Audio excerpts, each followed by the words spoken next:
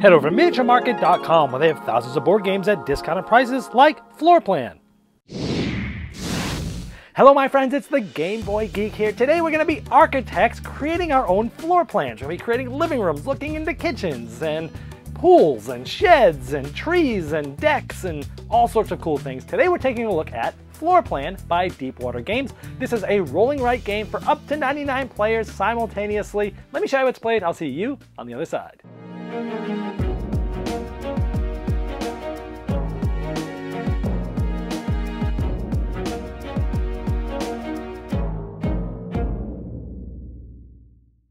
In Floor Plan, up to 99 people can play simultaneously. Well, you'll be drawing your own floor plan, like a living room or a kitchen or a dining room or a washroom or a bedroom, sometimes pools, trees, fences, sheds, you name it. Now what you're trying to do is get the most points, and you'll be getting points throughout the game for building your floor plan in correspondence with different demands. There's going to be one build, one design, and one layout. There's 5 of each of these. You mix up each game, so every game's different. I'll show you more of those later, but each of these have some different things that you need to follow in order to get points. For example, a shed. You have a closet that's completely enclosed by a deck. You can see I actually did this twice in this game where I have a closet that's completely enclosed by a deck, and each time I did that I was able to score these 5 points on these little sticky notes here. Or maybe I did twin fountains, which is 2 adjacent pools with 2 or more water squares each, and I did that right here. So that also got me 5 points. Maybe we did an open kitchen, or a kitchen with 4 or more windows looking into a living room, and I was able to do that as well and able to get those 6 points. So that's how you're going to be scoring points, all from these different demands each game. So how do we go about doing this? Each round, one player is going to roll a dice. Doesn't matter who does it, and every player, up to 99 players, are going to share these dice. At the beginning of the game, you're going to have a 6, and this second die is going to get rolled, and you're going to draw a room that is 6 squares by 3 squares in this case. And you can do it anywhere, but you have to make sure the first one is covering the shaded area, and then you will make it a type of room that is on one of these 2 dice. Like a 6 here is a living room, and a 3 is a bedroom. So I could have made this an L for living room or B for bedroom, and you would place that label anywhere within this grid. Then players are going to roll dice, and everyone is going to use that dice. So let's say a player rolled it, and everyone has 4 and 2. So you have 2 choices. Everyone can use these 2 dice to either draw a room and label it, like we just did in the first one, or draw 2 sets of features, which we'll go over later. So let's say players wanted to use this to draw a room. You have a 4 and a 2. This means it's going to be 4 grid squares by 2, and you can do it in any angle. You can't like overlap things and enclose rooms and things like that. But a 4 and a 2, so it's either going to be a kitchen, because that's 4, or a W, a washroom, which is 2. So in this case, I decided to make a kitchen that is 4 by 2, and I decided to attach it to the living room because this here, one of our things here, is an open kitchen. We need a kitchen with 4 or more windows looking into a living room. So if we're going to get 6 points later, we're going to set this up now for some longer term planning. So I've got a kitchen next to a living room, and we've got 4 at least. So we're going to try to get windows here later, which are some of the features we'll talk about shortly. So let's say next a 6 and 3 is rolled. Well, instead of drawing a room, maybe we want to draw a set of features. And you'll see here, we have a 6 and a 3. This means that we would need to draw 6 stones and 3 windows, because that's what's next to the 3, and it shows you what they look like and how you draw them, for example. So 3 windows and 6 stones, we can pretty much draw them anywhere. Now we've already talked about having the open kitchen. We need 1 more window here later in order to get these 6 points. But we also have this here, the twin fountains with the stones. If we can make this, which is essentially, 2 or more water squares surrounded by 2 adjacent pools, we'll be able to get 5 points as well. So with the stones, I decided to put those 6. And by the way, the amount of features that you draw for each feature is always equal to the die value. So 6 stones because we rolled a 6, 3 windows because we rolled a 3. But I started drawing them here because I'm trying to pretty much set myself up to make this later on. But let's say we rolled a 3 and a 1 next, and we want to do some more features. Let's say we finish off these windows, and then 1 we're going to draw a tree.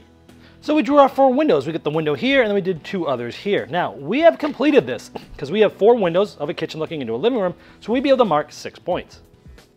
Now you can mark in any of these empty sticky notes here. I just put it here. Now what this does, this unlocks a specific bonus underneath it. This bonus allows you to, in a future turn or in this turn, use a different number on a die. So like, let's say I had that 1, I ended up drawing a tree with it, but if I didn't want to, I could have colored this in, activating this bonus, making this die anything, and using this to draw that feature. Everyone also starts with a free bonus of changing a die as well. Now I drew the tree down here for a reason, because we need a shaded porch, which is a tree with a deck around 3 sides of it. So I'm getting that set up later to try to score 7 points then. Now these other bonuses allow you to do different things, like this is drawing sets of features. These two allow you to double it. So for example, if I have a 3, I could double this. I would still draw windows, which is a 3, but I would draw twice this, 6 windows if I wanted to. You could double these. This allows you to basically double the rooms. So if I did a 3 and a 1, I could make 2 rooms. I can make either a bedroom or a closet, because it's 3 or 1, and then I can make a second one, either one. Make them both the same, make them both different, doesn't matter. This allows us to draw 2 doors, which are in some of the features you might need or some of the demands. And then there's always a special thing at the end. Now the game will end as soon as anybody fills up all of these, or when one person can no longer use either 2 dice by making a room or some features, and then you go to final scoring. Now in final scoring, you're simply going to add up all of these numbers. Also, each game, one of the demands will give it a bonus. Like this says 1 point for each room that is connected to the outside by a door, or connected by a series of rooms to the outside through doors. And so you'd get a point for each of those, plus, and you'd add all it up. If you're the first one to finish all these, you also get a 3-point bonus, and you add them up, whereas the most is the winner. Okay, now let's show you some of the other types of demands. I told you there's 3 types. There's layouts, there's 5 of each. Here's the other 4. So you can pause it here and look at all the different types of things.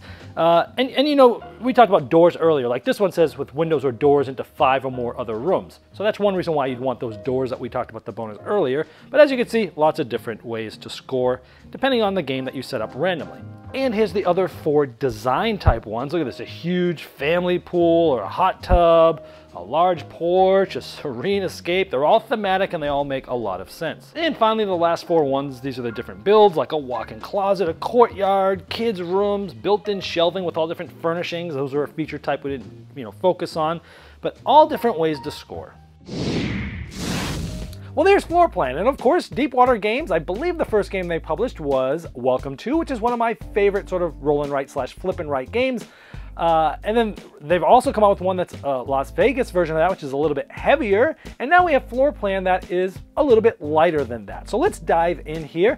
Floor Plan, the things I like about it is it really does feel like you're designing a house on graph paper. You know, when I was a kid, you would draw stuff, I did a lot of math and stuff as being an engineer, and I would often use graph paper as a kid or in school, and I always used to like sort of draw things on there and map things out to scale and things like that. And it really feels like you're designing a house. Like you feel like you're an architect. I'm gonna put the bedroom here, I'm gonna put the living room here. I'm gonna leave room for this pool that's gonna get added on later and the tree over here. And it really does feel like you're an architect. I think that's pretty cool. It has thematic scoring goals. Like, hey, you're gonna make a closet surrounded by a deck outside and it's a shed. Or you're gonna put rocks around there and it becomes a pool with water. Or you wanna have an open kitchen layout and have the kitchen looking through the windows, to the living room. So I like how the different goals that you're going for are thematic and they make sense. There's definitely tough choices in this game on, are you building rooms or are you building features? What are you gonna do with those dice? Ooh, over here I could use this room that I really need, but I don't really care about that other room. Over here is 2 features that I really need, but they're not gonna make me score right now, but this other one will. What will I do? So it's interesting, different choices between those 2, and it gives good tension to the game. I like that there's sort of longer term planning, not only like, hey, I'm gonna leave spaces for things over here, or I'm gonna put this room over here, or I've gotta leave enough room on the edge around this because I wanna put a deck around this, or I wanna put, I'm gonna leave that open for the rocks in the pool over there in that corner. But you gotta leave rooms for other things for future planning, and even if you're like, you know what, I don't have a living room or a kitchen yet, but this goal here wants the open kitchen, so I'm gonna need to add those at some point, so I'm gonna wanna leave room for those things there. So longer term planning is there. Even more importantly is, where do you put things you don't want? Because in this game, you're choosing the dice and you're choosing rooms or you're choosing features and you're like, I really need these rocks right now, but I really don't care about this furniture or this deck because, just whatever, I'm not gonna build this. But you've gotta put them somewhere, right? So you've gotta start putting them in places that you're kind of like just throwaway places, right? And that you're like, oh, well, I'm gonna build over here, could have put this. I've got to leave this area open. So it's not only what you're putting where, what you're leaving open, but what are you being forced to close and where are you going to close those areas that you can't use? And those are some tough decisions that happen in the game. I like there's a different mix of goals each game, 5 of each of those. There's a lot of different combinations, so each game sort of plays differently. And I love these style of games where you can play an unlimited amount of players. As long as everyone has a sheet, you can have a room full of 100 or 200 or 1 million people and they can all play. I like that, especially because, you know, I've been streaming games lately on my channel. If you haven't seen those, go check those out. But I tend to try to do games where everyone in the audience can play against me, both live and after the fact. And this is one of those games, so I probably will be streaming this in the future for you to play with me. I like that you're picking which bonuses to unlock. Do I want to unlock the one that gives me the ability to change the die, or double a feature, or double a room, or get doors?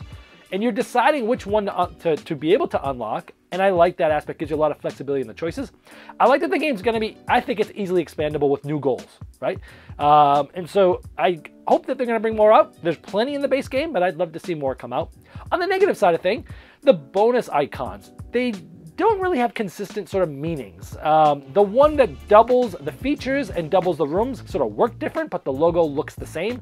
There's no sort of text on the player aid or your sheet anywhere that what that is. You kind of have to read that rule till you really get it, because it's like, okay, well, on the feature, you double the number, but you keep the feature what the original number was, which isn't necessarily that intuitive. And it's easy to get lost. But the room is like, well, you just do it twice and you can pick either one or both. And so they work sort of differently, but they have the same logo.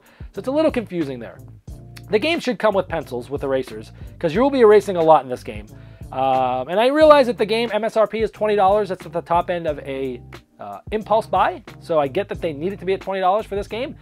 And putting pencils in probably would have not made that happen for them. So I understand why they didn't do it, but it would have been nice to have pencils with little erasers because you'll need them.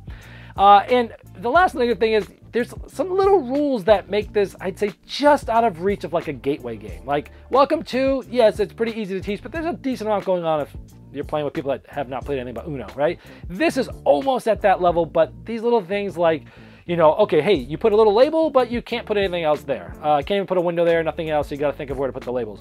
The furnishings is probably the hardest thing to teach, or it's like, oh, you got furnishings, but if you can flip it in any other way, it's not a unique furnishing. And then also the bonus meaning. So there's just like a few little fiddly things that make this not quite gateway. I would have liked to have seen them sort of streamline this a little bit more. I don't think it would have taken away from the game, but it would have made it to the point where I could literally bring this to anybody like grandma and have her play it. But it's a little bit more than that, I'd say. But overall, I really enjoy it. If you like flipping rights, rolling rights, things like that, this is lighter than Welcome to, but not quite light as, say, like Ripple Rush, which I recently streamed, but I enjoyed it quite a bit, and that's Floor Plan.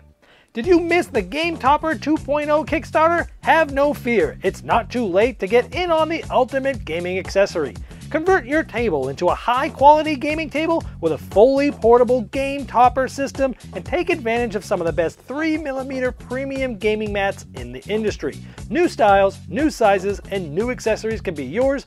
Upgrade every game you play by late backing now at GameToppersLLC.com.